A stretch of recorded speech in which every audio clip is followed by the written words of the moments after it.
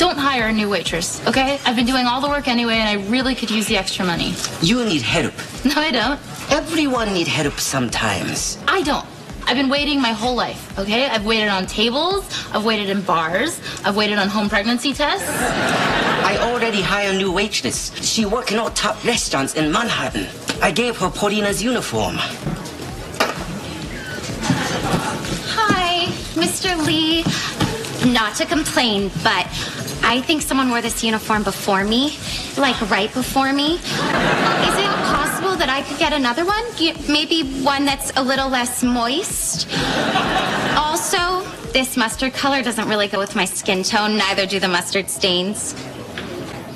And these various other stains. And smells, I hope that's clam chowder. So, I think it'd be better for everyone, including my immune system, if I just keep on wearing what I'm wearing.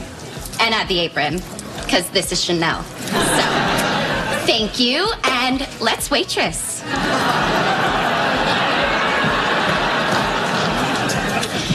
Whatever that is, it does not belong in this diner. It belongs in a show on Bravo.